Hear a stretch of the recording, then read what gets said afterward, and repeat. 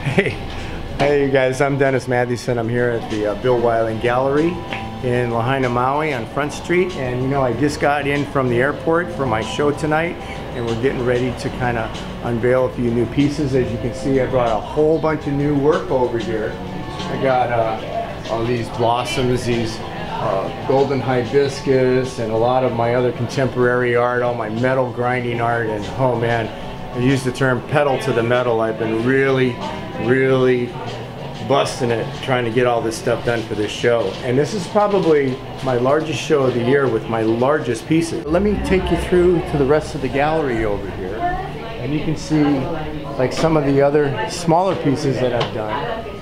But these pieces over here I'm rather proud of. The Silver Wave, being that there's no color on it, I really kind of give all my body into a piece like this. And if you're thinking about the work when I do it, and I'm actually standing over it and spinning it around on a table and grinding it from four sides, it's pretty exhausting. But you can really see the reward is quite tremendous because it refracts so much light. Again, I also brought in these koi fish, which are another nice, comfortable, really nice decorative piece. Goes with anything in the house.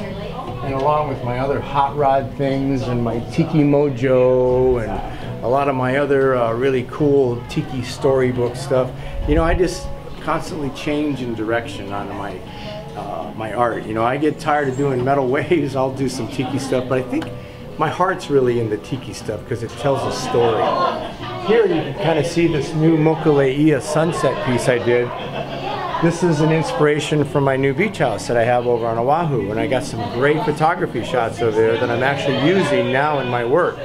So I've seen some wonderful sunsets, got some great photo references, and they're starting to actually evolve into my artwork. Here I want to introduce, you know, my new limited editions that have been on metal for many years on dice of aluminum. And all these have little hand-painted remarks on them by me, which just kind of makes them very unique, and they're all limited editions. Number 30 out of 195. But what's really cool are these new pieces I just brought in for the show. These are dice of aluminum, and these are Da Vinci prints, which is on a heavier grade aluminum, which is really nice. And they all have the hand-painted remarks. And on top of that, there's a special pearlescent in the actual print. So there's a certain glow in the viewing room under the lights that gives them a magic that's very unique compared to the other aluminum prints we had. So this is a really upgrade in the whole industry of print format.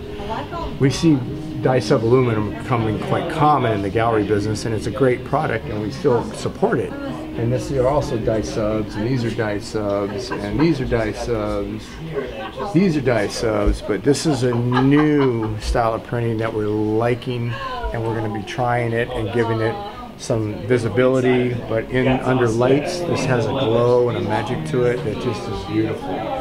Father Surf, one of my top sellers, never ever looked better than he does on this Da Vinci print.